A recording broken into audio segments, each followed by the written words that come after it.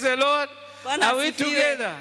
Now we want to bring in the second speaker for this day. Tunaleta mnenaji wetu wa pili siku ya leo. It's none other than our father here, Naye ni baba yetu hapa, Presbyter Kirago mzee mkuu Isaac Kirago of Nairobi District 6. wa Nairobi Can you give the Lord a big hand clap as he comes? na Hallelujah. mkarimani wake.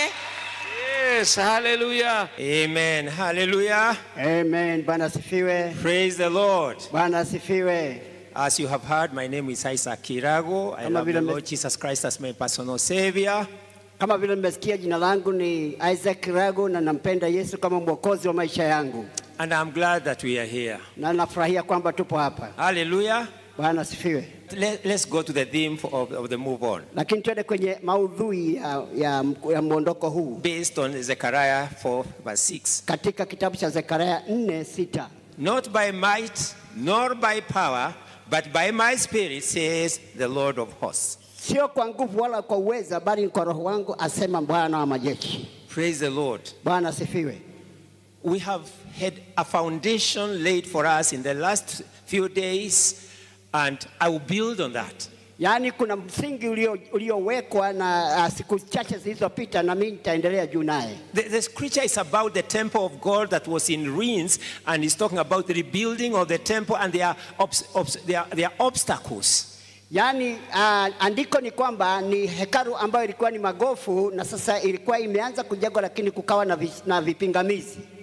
And so the Lord is speaking to Zerubbabel, and he's telling Zerubbabel, it's not by might, it's not by power, but by my spirit.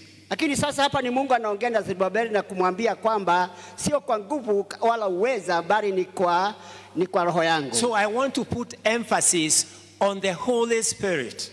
Kwa hivyo sasa nataka kuweka zingatio kwa Roho Mtakatifu. And the great things that the Holy Spirit is supposed to do in our lives. Na mambo makuu Roho Mtakatifu anastahili kutenda katika maisha yetu. And it's a journey. I'll take you through my own journey so that you can understand where I'm coming from. Yaani ni safari, na mimi nitakupeleka katika safari yangu ili ujue ni wapi nimetoka. If you want to know a person, find out where that person is coming from. Ukitaka kumfahamu mtu, tafuta ni wapi alipotoka. I was in Houston some years back, and I was supposed to speak in a church and pray with the people to be filled with the Holy Spirit. Nilikuwa katika Houston wakati fulani na nilikuwa nataka niongee na watu baadaye niwaombee wajazwe na Roho Mtakatifu. So I was preparing for that occasion when I would pray with the people to be filled with the Holy Spirit. Kwa hivyo sasa mimi nilikuwa ninajiandaa kwa hafla hiyo ili watu wajazwe na Roho Mtakatifu. And I want us to look at the book of Acts chapter 5 verse 19. Na nataka tuangalie katika kitabu cha Matendo ya Mitume 5 aya 19. So that I can bring forth what I want to say. Ili niweze kusema kile ambacho nataka kusema. And it's just introduction. Na huo tu ni utangulizi. The book of Acts chapter 5 verse 19. Kitabu cha Matendo ya Mitume 5:19. Nisome. Let me read. But at night an angel of the Lord opened the prison doors and brought them out and said, "Go, stand in the temple and speak to the people all the words of this life." Yaani 19 inasema, lakini malaika wa Bwana akafungua milango ya gereza usiku, akawatoa akasema, enendeni mkasimame hekaruni, mkawaambie watu maneno yote ya uzima huu. This is talking about apostles who are in prison, and the angel of the Lord came and opened the doors and gave them a command. Yaani hii inaongea kuhusu mitume ambao walikuwa wamefungiwa na malaika wa Bwana, akaja akawafungulia mlango na akawaagiza, go to the temple and speak all the words of this life. Yaani akawaambia, endeni hekaruni mwende mkaongee yote ambayo ni ya uzima huu. Some years back the Lord spoke to me and said, write a book entitled This Life. Yaani miaka michache iliyopita Mungu aliniagiza kwamba niandike kitabu kinaitwa Maisha Haya. I did not even know that I would find those words, this life, in the scriptures. Na sikujua kwamba ninaweza kupata neno kama hilo katika Biblia. But I decided in my heart to obey the Lord. Lakini nikaamua katika moyo wangu kutii Bwana. And I trusted the Lord to be able to write the book. Na nikamwamini Bwana kwamba nitaliandika hiki. In the process of writing that book, I discovered that these words are there, this life. Lakini katika mchakato wa kuandika kitabu kile nikapata kwamba haya maandiko yapo katika Biblia. And the scripture I've just read, the Bible I've read is New King James. Na Biblia ambayo nimesoma ni King James mpya. But when I was preparing to preach and pray with the people to be filled in the Holy Spirit in US, lakini wakati nilikuwa najiandaa kuomba na watu ili wajazwe na Mtakatifu kule USA, America, I made reference to NIV version of it. Yani rejea langu ilikuwa ni katika andiko la NIV. NIV says, go stand in the temple courts and tell the people the full message of this new life. Yani ni kwamba andiko hiyo katika NIV inasema kwamba enda katika temple, katika hekalu ukawaambie watu kuhusu maisha ya uzima huu mpya. Yeah, this new life. Uzima huu mpya. Then it struck me. Na sasa ikaniguza mimi. What is new? Mpya ni nini? What is new? Mpya ni nini? So I started reading the book of Acts from chapter 5. I'm reading backwards to discover what is new. Sasa nikaanza kurudi nyuma kutoka 19 hiyo kuona hiki kipya ni nini. So what I discovered is that these people that were filled with the Holy Spirit were moving with the signs and wonders. That's what is new. Nikagundua ya kwamba hao watu waliokuwa wamejazwa na Mtakatifu walikuwa wanatembea na ishara na miujiza. From that moment, my life changed. Kutoka wakati huo maisha yangu yakabadilika. I discovered that you must always discover the new things because our God is a God of new things. Nikagundua kwamba ni lazima ufumbue mambo mapya kwa sababu Mungu wetu ni Mungu wa mambo mapya. And I want to believe the Lord. Yes, we were satisfied with the Nyao Stadium for yesterday, but the Lord brought us here so that we can see new things. Yani ndio ni kwamba tulikuwa tumeridhika na kule Nyao Stadium, lakini Mungu alituleta hapa ili sasa tuone mambo mapya hapa. So that we shall not be a people that are stagnating. Yani tusio watu ambao waliotwama. A people that are moving forward. Tuwe watu ambao wanaenda mbele. A people that are discovering God from different perspectives. Yani watu ambao wanamfumbua Mungu katika maeneo tofauti. Different angles. Na katika maeneo fulani. Praise the Lord. Bwana asifiwe. And I have decided in my heart that I will never be satisfied with what God can do. Yani nikasema moyo wangu sitaridhika na kile ambacho kinatendewa. So whatever the Lord tells me, I believe it. Kwa hivyo chochote Mungu atakaponiambia nitaamini. Just like Mary said, whatever he tells you, do it. Yani kama vile Mariamu alisema kwamba chochote atakachowaambia tendeni. I'm glad that you are here to hear the message for today. Nina furaha kwa sababu upo hapa ili usikie ujumbe wa leo. You would not have heard it yesterday because it was not being spoken yesterday. Yani hungesikia jana sababu sio jana ilikuwa naongelewa. But you took trouble to come. Lakini ulichukua shida, yani ulipata shida kuja. Hear the new word the Lord is speaking to you today. Ulipata shida kuja hapa ili sasa uweze kuelewa neno hili jipya ambalo tunanena leo. So then where am I coming from? Kwa hivyo sasa mimi nakuja kutoka wapi?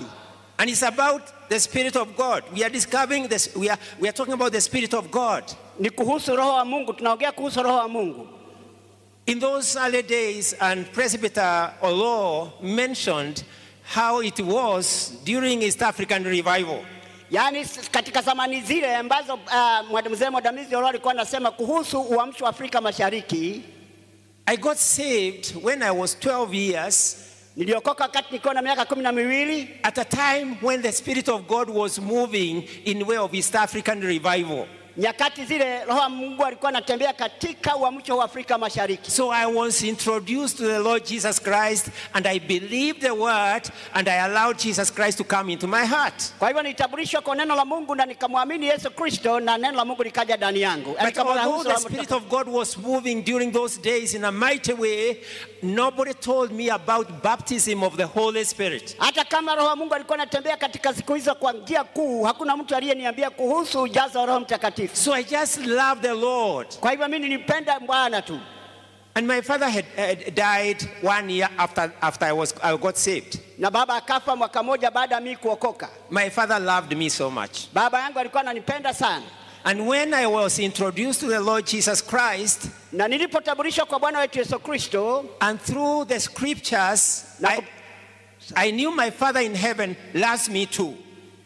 Yani na kupitia maandiko nikamfahamu baba yangu wa mbinguni. So having lost my father, my natural father, kwa hivyo hata kama nilikuwa nimempoteza baba yangu, and believing the Lord Jesus Christ and what he had to say concerning his father, who is my father, na kumwamini Yesu Kristo ambaye alikuwa anaongea kuhusu baba yake ambaye ni baba yangu pia, I believed that I could make it in life. Nikajua kwamba mimi lazima nitafaulu katika maisha. But the environment in which we were when my father died, it was nil cash. Yani katika mazingira ambayo nilikuwa wakati ule kulikuwa hamna chochote. My mother could not be employed. Yani baba yangu hangeweza. And there was no business. Na hakukuwa na biashara. So I had to depend on myself. I was only 13 when my father died. Yani nilikuwa miaka 13 wakati baba yangu alikufa, na kwa hivyo nilikuwa najitegemea mwenyewe. But this father I was introduced to, I believed Jesus because I believed him, his word. Kwa hivyo baba huyu ambaye nilitambulishwa kwake sasa, mimi nilimwamini Yesu Kristo. So I held on him, my father in heaven. Kwa hivyo nikamshikilia huyu baba yangu wa mbinguni. And I was able to work in between classes to pay my school fees from standard 5 up to standard 8. Yani nilipita katika migogoro ya kujilipia karo ya shule kutoka darasa la 5 hadi darasa la 8. Form 1 up to form 4. Kutoka kidato cha kwanza hadi cha 4. Form 5 up to form 6. Kidato cha 5 hadi cha 6. I was clinging on my father in heaven. Mimi nilikuwa nimening'inia kwa baba yangu aliye mbinguni. And I did all sorts of things. Na nilifanya vitu vyote ambavyo vifanya. I cultivated land for people for money. Nilikuwa ninakwenda kibarua kwa sababu ya pesa. I fetched water for people. Nilikuwa nashotea watu maji. I cooked for people, even teachers. Nikawapikia watu hata walimu wangu. I have been a matatu tout. Nimekuwa mojawapo wa makanga. I have slept in a police cell. Nimelala katika sel za polisi. I have carried dead bodies. Nimebeba miili iliyokufa. Just for survival. Ili niishi. I don't want to say too much about myself. Sitaki niongee sana kuhusu maisha yangu. I want you to know where I'm coming from. Nataka ujue mahali nimetoka mimi. And we are talking about the Holy Spirit. Na tunaongea kuhusu Roho Mtakatifu. All this time nobody told me about the Holy Spirit. Yani wakati wote huu hakuna mtu aliyeniambia kuhusu Roho Mtakatifu. For 32 years nobody told me about baptism of the Holy Spirit. Kwa miaka 32 hakuna aliyeniambia kuhusu baptizo wa Roho Mtakatifu. Yani muda mrefu. In the meantime, in my salvation, I faced challenges. Yani katika wakati mmoja katika maisha yangu mimi nilikuwa naona changamoto. I needed the Holy Spirit for revelation. Nilikuwa nahitaji Roho Mtakatifu kwa ufunuo. I needed the Holy Spirit to guide me into the truths. Nilihitaji Roho Mtakatifu ili aniongoze katika kweli.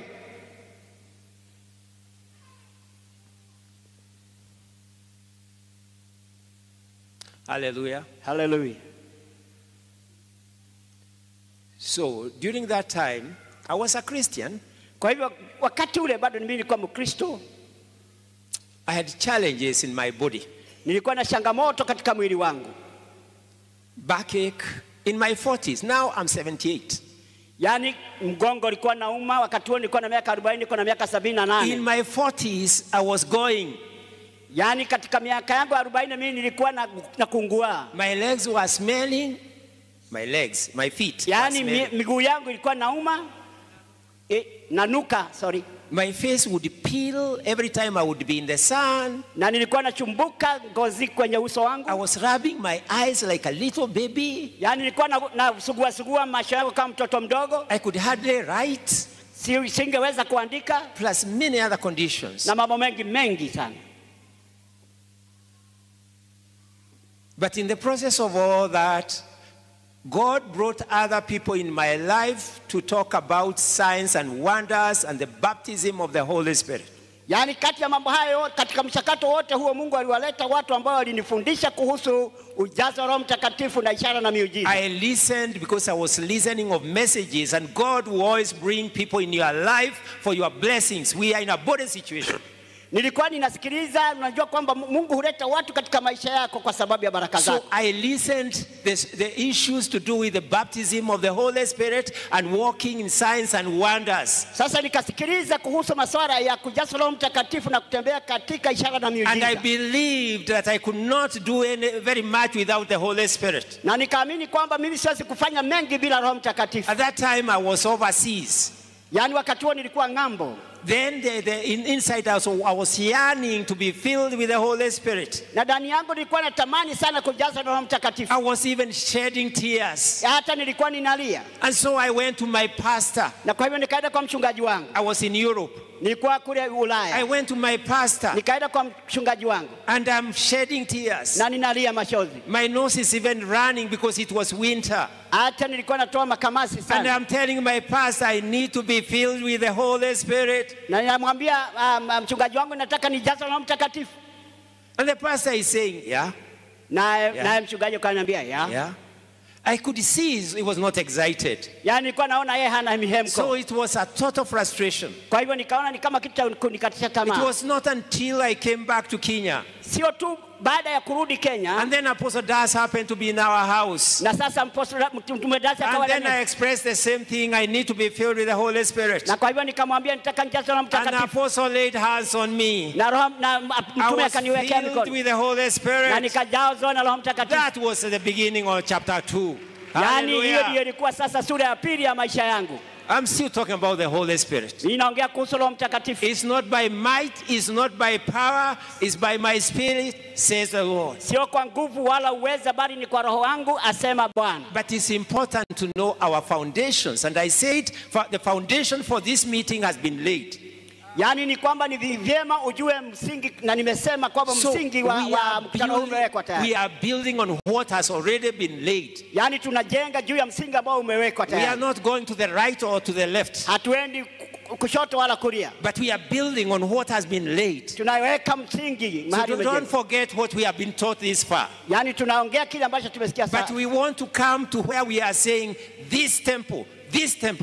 Yani tufike kiwango ambapo tutasema kwamba hekalu hii. This is the temple of God. Hii ni hekalu ya Roho Mtakatifu ya Mungu. The Holy Spirit dwells in us. Roho Mtakatifu anakaa ndani yetu. So if there are issues in the temple of God, then you will not go very far. Yani kama kuna masuala ndani ya hekalu la Mungu hutaenda bali. And the Lord is still saying the same thing. Na Mungu anasema, anatumia kitu hicho concerning this temple. Anasema kuhusu hicho kuhusu hekalu hili. It's not by might, it's not by power, it's by my spirit, says the Lord. Sio kwa nguvu wala uweza, bali ni kwa Roho wangu, asema Bwana.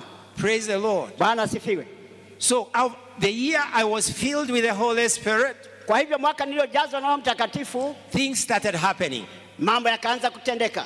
I was on fire in my own way. Nilikuwa na moto ndani yangu. With all those conditions that I have said, na hali zote hizo ambazo nimesema, one day I had a neck ache. Yani siku moja nilikuwa naumwa na shingo. Serious neck ache. Yani nilikuwa naumwa na shingo. And with that anointing, little as it may appear to you, na kwa upako mdogo ambao ulikuja kwangu, and having believed God, na kwamba nilikuwa nimemwamini Mungu, I decided to lay my hand upon my neck. Nikaamua kuweka mkono kwenye shingo langu. And I told God, I will not let you go until you heal me. Na nikamwambia Mungu, mimi sikuachi hadi uniponye. I was in bed. Nilikuwa kitandani. So I kept on telling God. I didn't know even how to pray that much prayer. Yani nikaendelea kumwambia Mungu, sikujua kwamba nastahili niombe maombi mengi hivyo. But I was telling God, I believe you that you are my healer, and I will not let you go until you heal me. Nikaendelea kumwambia Bwana, wewe ndiye mponyaji wangu na sikuashiri hadi uniponye. So I persisted. Kwa hivyo nikasisitiza. Then all of a sudden God healed me completely. Yani mara tu nikaponywa. I had to wake up my wife. Nikamwamsha mke wangu. telling my wife, he has healed me, he has healed me. Nikimwambia mke wangu ameniponya, ameniponya. I didn't think she got the excitement I had. Yani nafikiri hakupata mihemko nilikuwa And the nayo. excitement, it was not so much about healing. Yani fikiria kwamba ni kuhusu sasa uponyaji It was sana. about this God. Yani sorry. The God is about Yani this ni God kuhusu huyu Mungu huyu who heals. ambaye anaponya. And I have called upon him. Na nimemuita And he has healed me immediately. na ameniponya mara tu. Praise the Lord. Bwana asifiwe. Praise the Lord. Bwana asifiwe. But I like responding to the person I love when he speaks. Yani napenda kunani kwa mtu ambaye nampenda wakati anaongea. My response at that time, I told God, from today, I shall never ask you for a miracle on the spot because I believe you so much, I don't care when you fulfill it. Yani kutoka hapo nikasema sitakwambia Mungu kwamba fanya muujiza papo Hallelujah. hapo kwa sababu ninakuamini kwamba hata kama nitakaa nitaponywa, nitapata muujiza. It looks a bit odd, Yani inaonekana kama sio kitu cha kawaida, but I felt that my faith is inside and I now know my God. yani kwamba nitambua kwamba mimi imani yangu imo ndani yangu na namfahamu Mungu. I don't namjua care Mungu. when he heals, that is his business. Yani hata kama ataponya, hiyo ni biashara yake hiyo. Because all I need is to present my needs to him and I know he will still fulfill them. Yani nikajua kwamba mimi kile nahitaji ni mahitaji yangu nimpelekee kwake na yeye atasitimiza. And out of that, Na I have kutoka- seen God heal many people, not just me. He healed me because at age 78, I can do anything. Yani ni kwamba Praise the Lord. tangia wakati huo alianza kuponya watu, sio tu kwamba ati aliniponya na anaponya watu, lakini najua kwamba yeye anaponya kwa sababu katika miaka yangu 78 bado nina uwezo wa kufanya mambo. He healed me all those conditions. By what means?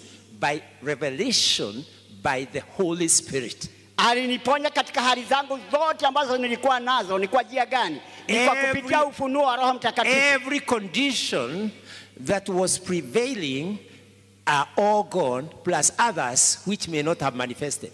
Yani nakwambia shida zangu zote ambazo nilikuwa nazo zilienda na zingine ambazo zilikuwa hazijadhihirisha Because of believing. sababu ya kuamini.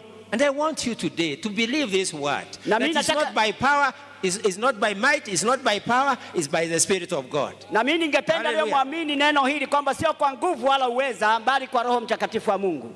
Yesterday I had a call after the meeting. Jana nilipokea niliitwa katika simu yangu baada ya mkutano. I sat with that girl. She's a 29-year-old girl. Nikaenda kuketi pamoja na dada na msichana mmoja wa miaka 29. She had attempted suicide. Alikuwa amejaribu kujiua. We sat last week. Tulikuwa tumekaa wiki iliyokwisha.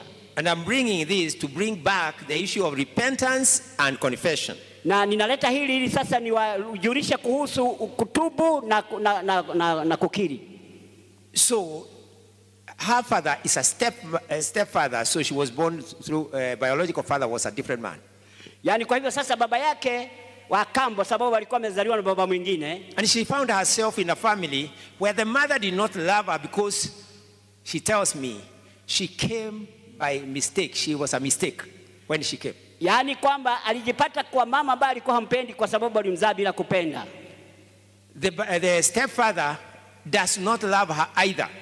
Hata huyu baba kambo hampendi pia. And the biological father told her that she was a mistake. Na baba yake aliyemzaa akamwambia wewe ulizaliwa kwa makosa wewe. So I sat with her. We shall not go into a lot of details, but I just want to explain the revelation part of this issue. Yani sitaenda bali sana, mimi nataka kuwaletea mfunuo tu kuhusu jambo hili. So she hated them and she became lonely because she was bitter and she had a lot of hatred in her heart. Yani aliwashukia kwa sababu yeye alikuwa mpweke na alikuwa na maumivu mengi sana moyoni. Nothing was working in her life. Hakuna kitu kilikuwa kinafanya kazi ndani ya maisha yake. She got married, she got a child. Aliolewa akapata mtoto. Then the husband died. Hata sasa mume akafa. And the in-laws took the child from her. Na sasa wako wakachukua mtoto kutoka kwake. She got another friend to walk with. Akapata rafiki mwingine wa kutembea naye. And they are heading for marriage. na wakaendea only to kuolewa, discover that this young man has another woman and he tells her straight, I have another one. yani akagundua kwamba huyu mwanamume alikuwa na mke mwingine. In the meantime, she had a miscarriage. Katika hali ile sasa akapata kutibua mimba. That's why she was committing suicide. Hiyo ndio sababu ilikuwa inafanya sasa ajiue. So we sat last week. Kwa hivyo tukaketi naye wiki jana. Yesterday she called me. Jana kaniita. She said, I am healed, I feel great, and she got saved when we sat last week. Praise the Lord, hallelujah. Akasema kwamba mimi nimeponya na mimi najihisi sasa vizuri. The point I want to bring here, how was she healed? Yani jambo nataka kuleta hapa ni hili, aliponywaje? Within a few days. Na siku chache zilizokwisha. I told her, repent of the things you have done. Nikamwambia tubu dhambi zote ambazo umetenda. And go to your stepfather, go to your biological father, go to your mother, and confess to them your hatred and bitterness. Yani uende kwa baba yako akambo, kwa mama yako na kwa baba yako aliyekuzaa, ukiri yani kile ambacho umemtendea kwamba wewe ulikuwa unawashukia sana. I just want to stress the issue of bitterness, the issue of hatred. We don't think we have them, but we have them. That's why we shall be in a lot of trouble. Nataka kusisitiza kuhusu machungu na shuki, kwa sababu wakati mwingine za kufikiria kwamba hunazo lakini tunazo. Praise the Lord. Bwana sifiwe. So after I was introduced to the Lord Jesus Christ, and he introduced me to his father, and I loved his father, and I saw great things. Yani ninasema kwamba mimi nikatambulishwa kwa Yesu Bwana, alafu na Yesu akanitambulisha kwa baba yake naye akawa baba yangu. Now walking with Jesus, he spoke through the word, his word, through the Bible. Yani nakutembea na Yesu Kristo kupitia neno lake katika Biblia. Many things. Mambo mengi. And I believed him. I believed Jesus for what he said concerning the Holy Spirit. Ninaamini Yesu kuhusu vile alisema kuhusu Roho Mtakatifu. And Jesus being my friend, now he introduces me to the Holy Spirit, who is now my friend now in the world, because the Holy Spirit is the one with us here. Yani Yesu Kristo akiwa rafiki yangu akanitambulisha kwa Roho Mtakatifu, basi sasa amekuwa rafiki yangu kwa sababu yeye ndiye aliye na kanisa wakati huu. Jesus is on the right hand of the Father interceding for us that we may Yesu yuko katika mkono wa kuume wa Baba akituombea. The Holy Spirit is the one with us here. Yani Roho Mtakatifu ndiye tuliye naye hapa. He is the master on duty. Yeye ndiye anafanya kazi. Ignore the master on duty, tell me where you are going. Yani sasa ukimpuuza huyu ambaye nakuongoza uniambie utaenda wapi. So I believed every word that Jesus said concerning the Holy Spirit. Kwa hivyo nikaamini neno lolote ambalo Yesu alisema kuhusu Roho Mtakatifu. And Jesus said, it is for your benefit, for your advantage that I go away so that the Holy Spirit can come. Alisema ni kwa manufaa yako mimi niondoke ili Roho Mtakatifu aje. And when he comes, he will teach you all things. Na atakapokuja atakufundisha mambo yote. And he will show you, he will guide you into the truth. Na atakuongoza kwenye kweli. In the meantime, Jesus said, you shall know the truth, and the truth shall make you free. Na wakati Yesu akasema kwamba mtajua kweli na hiyo kweli itawaweka huru. And he said, he will bring to your remembrance all things that I said to you. Na akasema atawakumbusha mambo yote niliyowaambia. And I believed every word that the Lord spoke concerning the Holy Spirit. Na mimi naamini neno lolote Yesu alisema kuhusu Roho Mtakatifu. If you have a friend, kama una rafiki, you should be concerned about what your friend is saying. Yani unastahili usike huyo rafiki yako anasema nini. The word that your friend says should be of concern to you. Yani neno ambayo rafiki yako anasema unastahili usike. If Jesus is your friend because he has saved us, so he's our friend. Kama Yesu ni rafiki yako na amesema kwamba yeye ni rafiki yetu, then you should cherish every word he says concerning the Holy Spirit. Unastahili sasa kuamini neno lote analokuambia. And this meeting is not enough. The time is not enough to cover enough of the ground. I'm skimming through.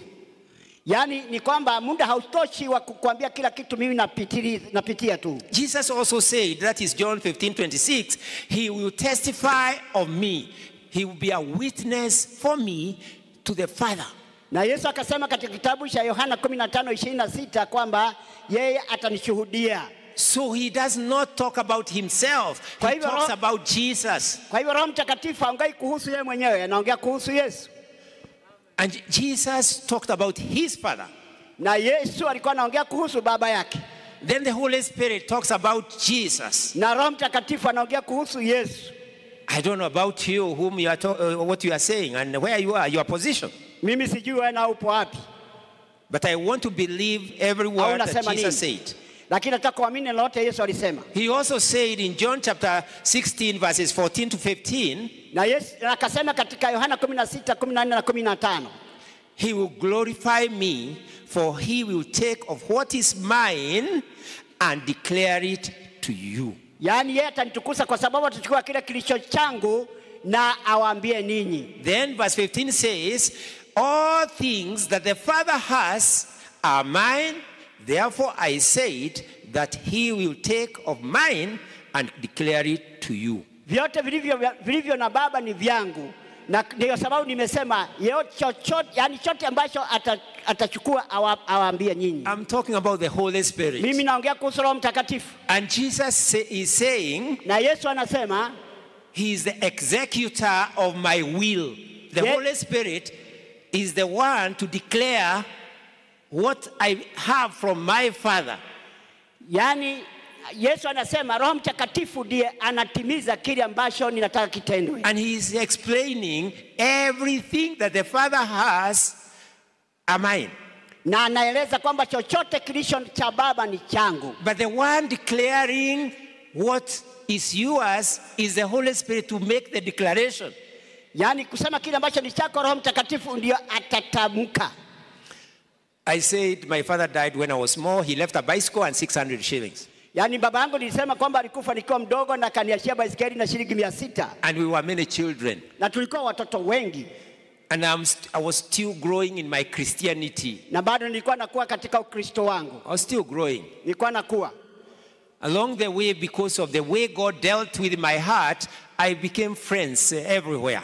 Yani katika kutembea kwangu sababu Roho Mtakatifu alikuwa nikawa na marafiki wengi. And I would introduce Jesus to people. Na nikaanza kuwahubiria watu Yesu. So I introduced Jesus to the person from whom I took up the job. He was a foreigner. Yani nikamhubiria yule mtu ambaye alinipa kazi ambaye kwa sasa ni mgeni. And eventually he retired. I took his job. Na wakati alistaafu nikachukua kazi yake. Then many years later, I got a call from a lawyer saying, do you know so and so? Do you know that he has died? I said, no, I didn't know that he died. Nikachukua simu siku moja kutoka kwa mawakili akiniambia kwamba unajua fulani alikufa. Nikamwambia hapana. Baba akaniambia aliaga. So he said, the lawyer said he left 5,000 British pound for you in his will. Alikuachia pauni. Hallelujah. Alikuachia pauni 5,000 katika wili yake. So I have inherited because my Father in heaven has to work through somebody. Yani kwa hivyo sasa mimi nikaribi kwa sababu baba yangu wa mbinguni lazima angemtumia mtu. Hallelujah. Hallelujah. But that happened when I introduced this man to the Lord Jesus Christ. Lakini hiyo ilionekana wakati mimi nimtambulisha huyu ndugu kwa baba yangu. God, my Father in heaven, commanded him to put me in the will. Yani sasa baba yangu wa mbinguni akaniambia aniweke kwenye will yake. So I don't praise that man, I praise my Father. Kwa hivyo sasa simsifu huyu mtu na msifu baba yangu. Praise the Lord. Bwana asifiwe. Everything that is in the world, that is in heaven, belongs to our God. Yani chochote kilicho mbinguni na kilicho hapa nchini ni cha Mungu. And Jesus claims all these things himself that belong to his Father. Na Yesu naye anazidai hizi vitu vyote vinatoka kwa Baba. And he says the Holy Spirit will declare what is mine to you. Na Roho Mtakatifu atatamka kile kilicho changu kwenu. These are very simple scriptures, but if you believe that, then you can see you cannot be lonely, you cannot be without power. Yani unaona kwamba ukiamini hilo hutakuwa mpweke, hutakuwa mtu ambaye hana nguvu. Because of believing. Sababu ya kuamini tu. And I realized that the Holy Spirit, if you have to walk with him, submission, humility, obedience, if you don't have those ones, your walk will be very flimsy. You'll be looking for him and shouting and calling him and he's not coming. Lakini nataka kuambia kwamba ukitembea na huyu na huna unyenyekevu na utii, hata upige kelele namna gani hutamuona. We are learning all the time. Sisi tunasoma wakati wote. If you think you have arrived, that there's nothing else you can learn from anybody, you have made a big, serious mistake. Yani kama unafikiri kwamba sasa umefika na huwezi kujifunza kutoka kwa mwingine, umefanya makosa moja kubwa sana. We need the teaching and the guidance of the Holy Spirit into all truth. Yani tunahitaji mafundisho na kuelekezwa na Roho Mtakatifu katika kweli zote. It is by knowing the truth that you find your freedom. Ni kwa kufahamu kweli tutakwenda kufanya upate uhuru wako. In the book of Acts 1:8, the Bible says, "But you shall receive power when the Holy Spirit has come upon you, and you shall be witnesses to me in Jerusalem and in all Judea and Samaria and to the end of the earth." Katika kitabu cha Matendo 1:8 kinasema kwamba mtapata nguvu Roho Mtakatifu atakapowajilia juu yenu, nani mtakuwa mashahidi wangu katika Yerusalem, Judea, Samaria na misho ya dunia. Many of us are still waiting in Jerusalem for the Holy Spirit and for power. Wengi wetu wanakaa Yerusalem pale wakisubiria Roho Mtakatifu ajilie. You may not have known, but I had requested that I be given a tent in Nyayo Stadium so that I can pray with those that need to be filled with the Holy Spirit. Lakini wewe hujui kwamba nilikuwa nimeomba hema kule Nyayo Stadium ili niombe na wale wanataka kujazwa na Roho Mtakatifu. Because I stayed in Jerusalem for 32 years. I lost my ministry time. Yani ni kwamba mimi nilikaa Yerusalem kwa miaka 32. It is very expensive to be in Jerusalem for so long. Ni gharama sana kukaa Yerusalem. Because this temple will be messed up, it will be in wreck, and you will not be able to perform. Yani ni kwamba hii sasa hii hekalu itakuwa imeharibiwa sana. And then you'll be afraid and you cannot do anything. Na ulikuwa unaogopa sana na hutafanya chochote. But we thank God for everything. Lakini tunashukuru Mungu kwa kila kitu. That issue of baptism with the Holy Spirit. Yani swala hilo la ujazo wa Roho Mtakatifu. For me, it's revelation through and through. Yani kwangu mimi ni ufunuo. I ride on revelation, I walk in it, I swim in it. Yani mimi natembea katika ufunuo na ninaogelea kwayo. I always believe new things. God has always new things for me. Yani mimi naamini vitu vipya, Mungu ana vitu vipya kwangu.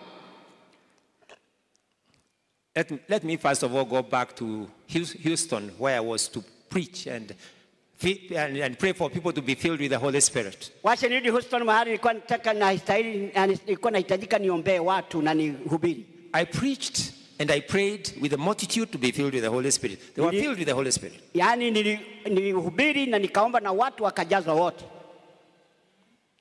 But the pastor's wife had desired to be filled for 26 years. She had not been filled. Lakini mama mchungaji sasa alikuwa anatamani sana kujazwa Roho Mtakatifu kwa miaka 26 alikuwa hajajazwa. So we did not expose her to the public. We went home with the pastor and his wife and we prayed with her. She did not take 5 minutes to be filled with the Holy Spirit. Yani hatukumweka hadharani, lakini sasa alipoenda nyumbani tukaomba naye hakuchukua dakika 5 kujazwa Roho Mtakatifu. Where is it coming from? Yote inatoka wapi? Always think, where is it? Where are you coming from? Where is that coming from? Hiyo inakuja kutoka wapi? The year 2011, katika mwaka 2011, I was just in the house. Nilikuwa ndani ya nyumba tu. And the Lord spoke to me. The Lord spoke to me. Na Bwana akaongea na mimi. And he said, you are not giving preeminence to the Holy Spirit. Yani ina maana wewe kwamba humweki Roho Mtakatifu kipaumbele. I know he was talking about the church. Mimi najua alikuwa unaongea kuhusu kanisa wakati wote. Even the Pentecostal churches, we are not giving preeminence to the Holy Spirit. Hata katika makanisa ya kiroho hatumpi Roho Mtakatifu kipaumbele. We are waiting for people to be filled with the Holy Spirit. I took 32 years. We should not wait so long for people to be filled. Kungojea watu wajazwe Roho Mtakatifu. Mimi nilichukua miaka 32.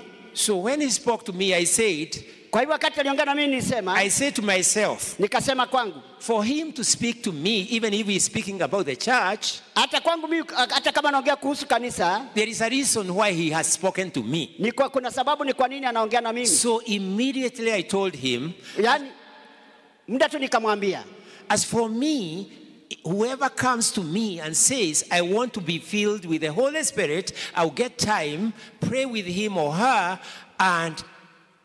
and you, God, you fill him. yeyote atakaye kuja kwangu aseme kwa mimi nataka kujazwa na Mtakatifu, mimi nitaomba na yeye, lakini wewe Mungu utamjaza. And I meant business with God. Na nikasema kabisa na Mungu, always look for where do I fit in what God is saying. Yani mimi huenda gari natazama ni wapi nitaigilia kwa kile Mungu anatenda. When I did that, when I said that, niliposema hivyo, I have a covenant with God. Niko na agano na Mungu. Whoever tells me I want to be filled with the Holy Spirit, I will respond, pray with him or her to be filled with the Holy Spirit, but I don't feel, he feels. Yani mimi mtu yote atakaye kuja kwangu kwamba nimuombee, mimi nitamuombea. Basi nisihisi lakini anahisi. So from 2011, I have prayed with many people, individuals, groups and churches. Yani nimeomba na watu wengi, mtu binafsi, vikundi na hata makanisa. And if you invite me to your church, but I will preach in your church, but I will need 30 minutes or 1 hour after the service so that I can pray with your members that need to be filled with the Holy Spirit. Mimi ukinialika kwangu, hallelujah. Mimi ukinialika kwangu, mimi nitakuja kwako, nitahubiri, lakini nitakuomba unipe dakika 30 au saa moja kuomba na washirika wako kuhusu Roho Mtakatifu. Don't take me for entertainment with tea and bread and people are waiting to be filled with the Holy Spirit. Usinipeleke kuniburudisha na chai na mkate na watu pale wanasubiria wajazwe na Roho Mtakatifu. Presbyter Mugala took me to Southern Sudan, Juba. Yani Presbyter Mugala nipeleka kule Southern Sudan, Juba. And these people were hungering for the Holy Spirit. Na watu walikuwa na njaa ya Roho Mtakatifu. They were thirsting. Yani walikuwa na tamani. They had traveled long distances. Yani walikuwa wametoka kutoka mbali. One man had a motorbike. He had his wife and a baby, a young child. Moja alikuwa na pikipiki na alikuwa na mtoto na mama. And they traveled on rough roads for 2 days. Na alitembea katika barabara ambayo ilikuwa haina rami kwa siku 2. So by the time they arrived, the wife was crying because of exhaustion. Yani wakati wao waliwasili pale, sasa mke alikuwa analia kwa sababu ameshoka. And when it was time to be prayed for to be filled with the Holy Spirit, na wakati yeye sasa walifika kumwombea Roho Mtakatifu, the brethren were all filled with the Holy Spirit. Some were rolling down. Wote yani ndugu zangu wote walijazwa na Mtakatifu, hata wengine walikuwa wanaanguka chini. And one person who did not know English started speaking English. Yani na mmoja ambaye alikuwa hajui Kiingereza akaongea Kiingereza. And they were so drunk like on the day of Pentecost. Yani walikuwa na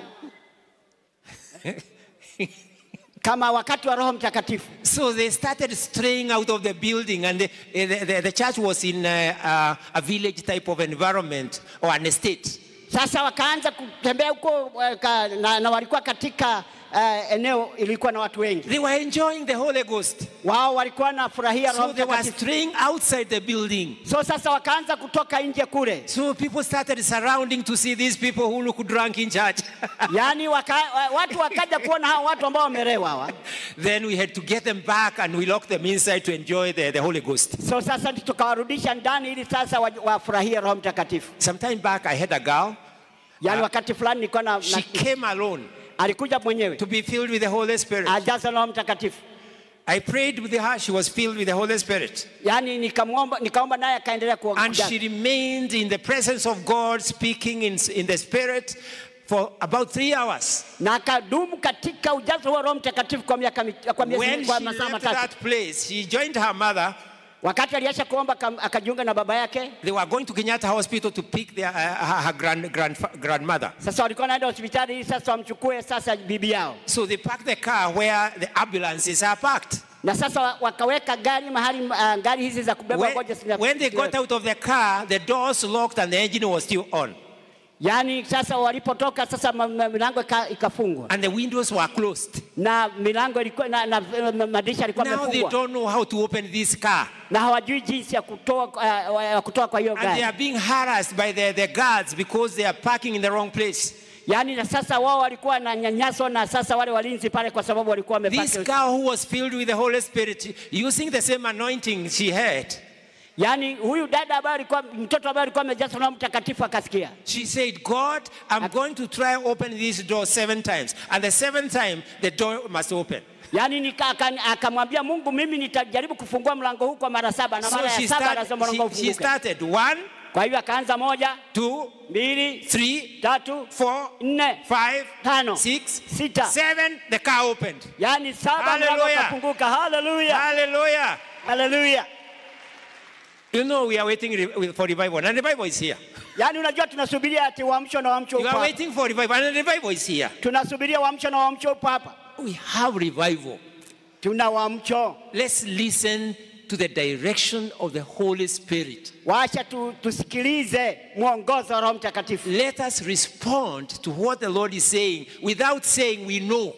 Wacha tuanze kutendea kile Bwana anasema bila kusema kwamba ati tunajua. The moment you say you know, you have put a barrier. Punde tutakasema kwamba unajua, That's a mountain you have put before you. yani huo ni mlima umejenga mbele yako. No, we don't know. We are not able.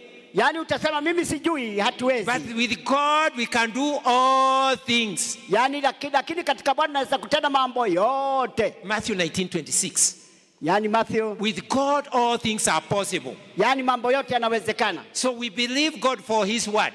Kwa hivyo tunamwamini Mungu kwa neno lake. We do not know the how part of it. Hatujui ni jinsi gani. We have no experience of some of the things. Hatuna tajiriba ile. But we believe God for what he has said. Lakini tunamwamini Mungu kwa kile amesema. And he has said he will give us revival. Na amesema atatupa uamsho. And if that revival does not start in the temple here, na kama uamsho utaanza hapa hekaruni, where is it supposed to start? Itaanziwa wapi? We must be able to see God here. Tunastahili kumwona Mungu hapa. We must remove all the mountains that hinder God from moving here. Yani lazima tuondoe milima yote ambayo inamzuia Mungu kuingia hapa.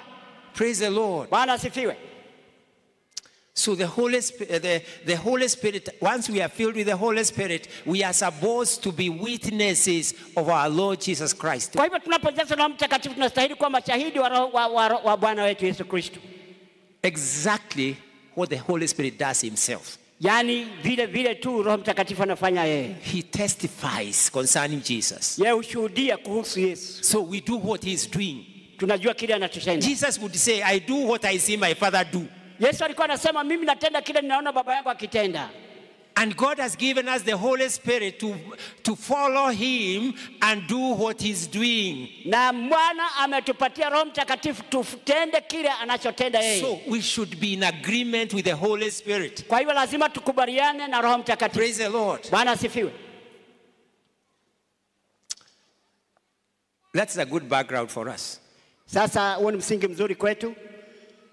It's not by might, it's not by power, it's Sio by kwa my nguvu Holy Spirit. wala uweza, ni kwa Roho Mtakatifu. Those who got filled in the upper room on the day of Pentecost, they were moving with signs and wonders. We say that. Wale waliojazwa na Roho Mtakatifu katika jumba la juu walitembea kwa nguvu na uwezo. But when they were challenged, they were able to say, for we cannot but speak the things which we have seen and heard. Yani wakati walitiwa katika changamoto walisema hivi kwamba siwezi kuongea kitu ambacho tunaongea tu kile ambacho tumekisikia na kukiona. And I say the same thing. Na tutastahili tuseme jambo lile lile. Though our time may not be sufficient here, hata kama muda wetu hautatosha hapa, I cannot but speak the things which I have seen and heard. Siwezi kusema jambo lingine isipokuwa kile nimekiona na kukisikia. During COVID, I was speaking on radio and TV. Wakati wa COVID nilikuwa naongea katika radio na TV. Then somebody in Kericho who was paralyzed, the 2 legs were paralyzed. Na mtu mmoja alikuwa amepooza. And he had lost his job. Na alikuwa amepoteza kazi yake. He had sold his land because of medical bills. Alikuwa ameuza shamba lake kwa sababu ya ankara His wife left him to die alone. Na mke wake akamtoroka ili afe mwenyewe. He heard me speak on radio and TV. Akanisikia nikiongea ndani ya TV na radio. So he believed the word that I spoke. I don't know which word he picked, but he picked a word. Yani akaliamini na sijui neno gani aliamini, lakini aliliamini. So he believed that he can get help to get up from his bed. Yani akaamini kwamba anaweza kupata msaada wa kutoka kitandani. He took the trouble to look for my telephone number from the station where I was speaking. Yani sasa akaanza kutafuta namba yako kwenye kituo ambacho nilikuwa nahubiri. When eventually he called me, wakati aliponiita, I listened to him. Nikamsikiliza. I listened to him where he's coming from. Nikamsikiliza ametoka kutoka wapi. He came from an Islamic family. Alitoka katika msingi ya Kiislamu. And when he got saved, he was thrown out of home. Na wakati aliokoka akafukuzwa kutoka nyumbani. So although he made progress to get job, to get married, and they had a child, hata kama alifanya maendeleo ya kupata kazi na kupata mke na akapata mtoto, but now things are reversing. Lakini sasa mambo yameanza kurudi nyuma. And through talking with him, I realized that he was very bitter and he hated his family members. Na nilipomsikiliza nikasikia kwamba alikuwa na machungu mengi na alikuwa anashukia sana familia yake. I told him, do what you have to do. Go and confess your bitterness and hatred to your parents, to your siblings. Yani nikamwambia fanya kila chakotofanya, lakini fanya hivi, uite ndugu zako na baba yako na mama yako na wale mliozaliwa nao utubu. James 5:16. Yani Yakobo 5:16. Confess your trespasses one to another and pray for one another that you may be healed. Yani mkiri dhambi zenu moja na mwingine na mtaponywa. Because this man believed from radio. Yani sababu huyu mtu aliamini kutoka kwa radio. When now I was able to guide him and talk with him, wakati nimuongoza sasa na kumuonyesha njia, he believed me. Akaniamini. And he did his best to do exactly what I said. Na akafanya vile nilivyomwambia. Within 2 weeks he was up and well. Hallelujah. Yani kati ya wiki mbili alikuwa ametoka kutoka kitandani na kutembea. Eventually he got a job.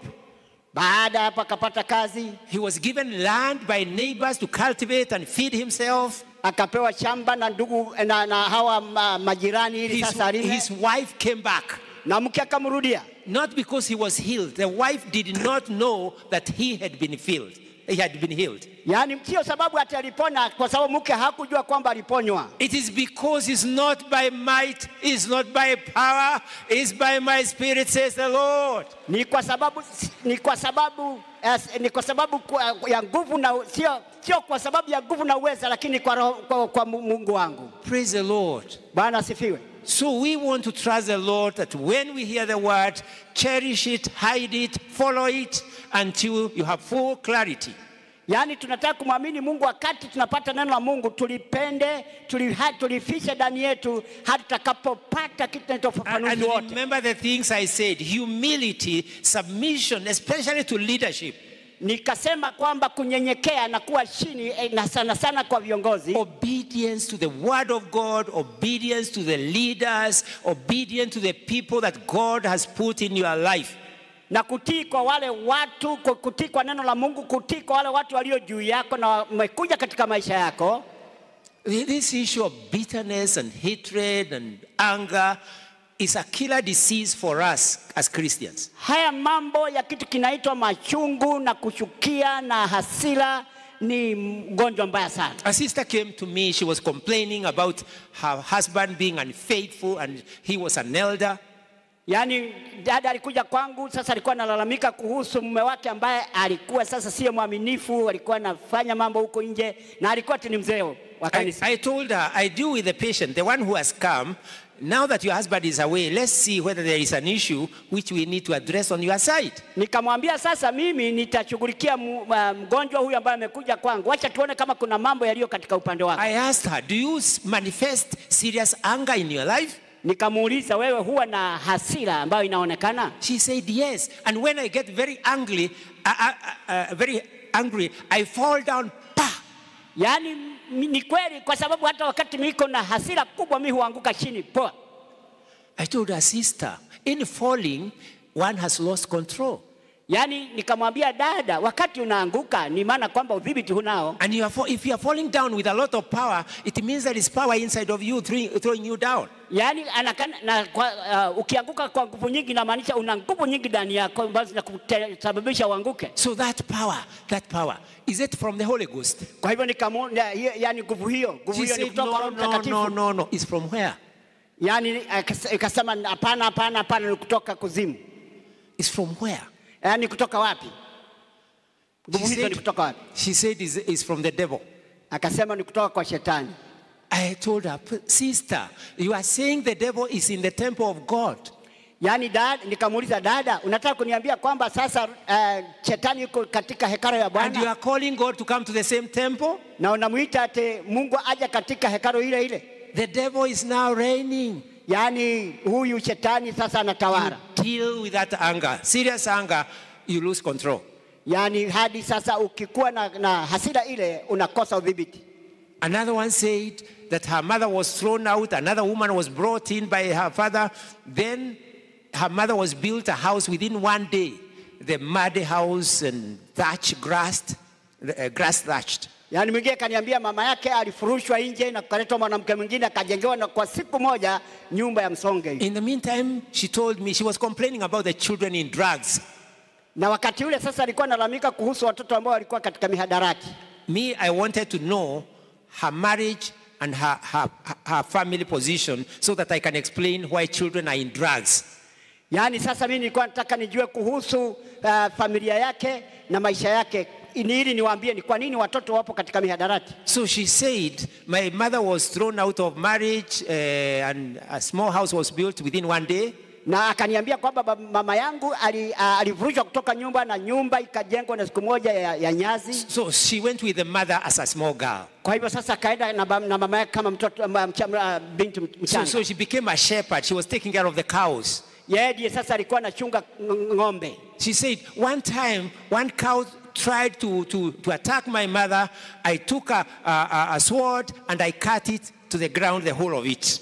Yani siku moja kuna ng'ombe alikuwa anataka kumpiga mama yangu, nikachukua upanga nikaikata yote. She's explaining her childhood anger. Anaongea kuhusu hasira ya wakati wa mtoto wake. Another cow tried me.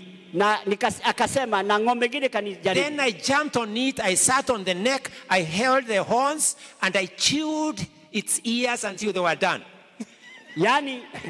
Yani mwingine naye akanijaribu kunipiga, nikaruka nikashikilia pembe zake, nikaanza kutafuna masikio yake mpaka yote yakaisha. That explains why children are in drugs. Yani hiyo inaniambia kwa nini watoto wako wanakula mihadarati. Got the telephone of his father and then talked to him on phone and apologized to him, confessing his sins of bitterness and hatred, and asked the father to forgive him.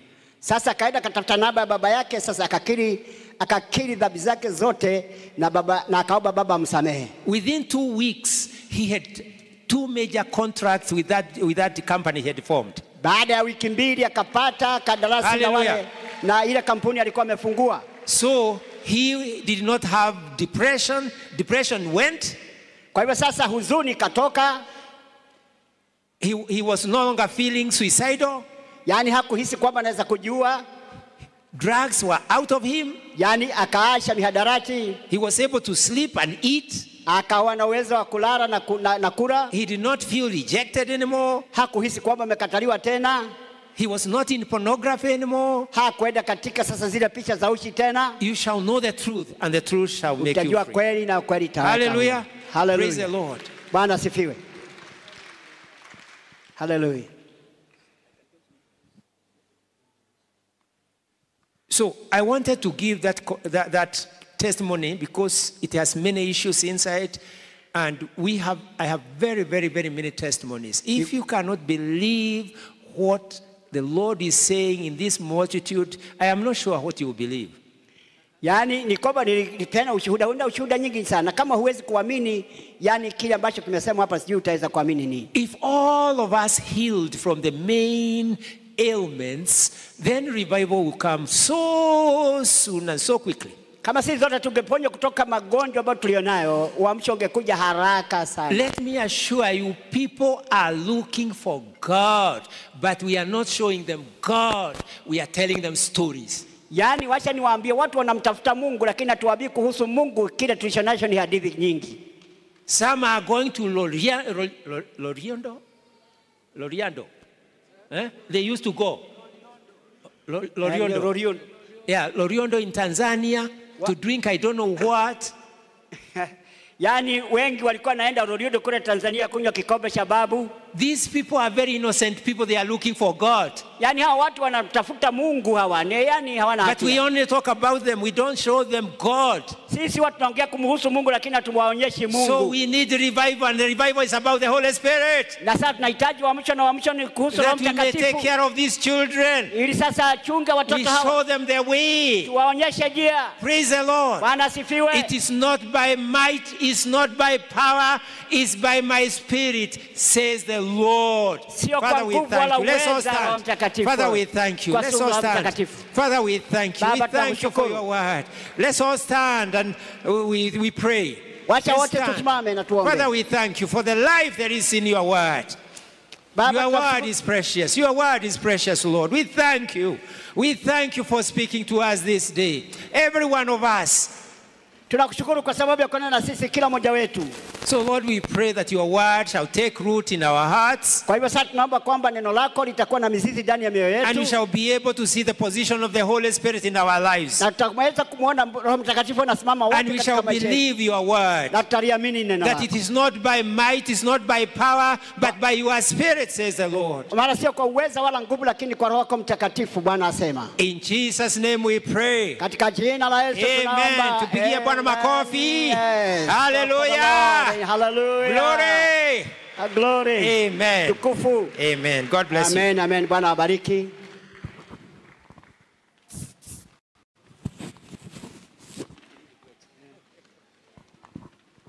Hallelujah. Hallelujah. Let's give the Lord a big hand clap. Mimi ni jumbe kama hizo ambao zinafanya tunajawa na Roho Mtakatifu. Hallelujah. Kwa sababu sio kwa nguvu ama kwa uweza, lakini ni kwa Roho wa Mungu. Amen. There's a song we were to sing, but we are still looking. It's like the choir does not know the song now. Kuna I don't wimbo know. tulikuwa tuimbe, lakini kwa sasa ni kama kwaya hawaelewi hiyo wimbo. Amen. Hallelujah. Praise the Lord. So we will just sing. It's not by might, not by power. Amen. As our young babies come in. Amen. Praise the Lord. Kwa hivyo tutaimba ile wimbo ya kwamba sio kwa nguvu ama kwa uweza, tukigojea Sunday school. As the Sunday school come in, they are so beautiful. You can give them a beautiful hand clap. Amen. Wakiingia tuwapigie makofi, wamefanana vizuri. We are also grateful that God has brought us in a bigger place, in a better place. It is like He's showing us there is some fruit of repentance and what we did yesterday. Bwana ametuleta mahali ambapo ni Hallelujah. wanakaa vizuri, ni kama ni matunda ya toba ambayo ilifanyika jana. Today we are saying it is Rehoboth because the Lord has enlarged our courts. Amen. Praise the Lord. And even those who, there's plenty of room such that if you love sitting to the front, then you still have a lot of front spaces that have not been occupied. Hallelujah. Praise the Lord. Hallelujah. Isn't this beautiful?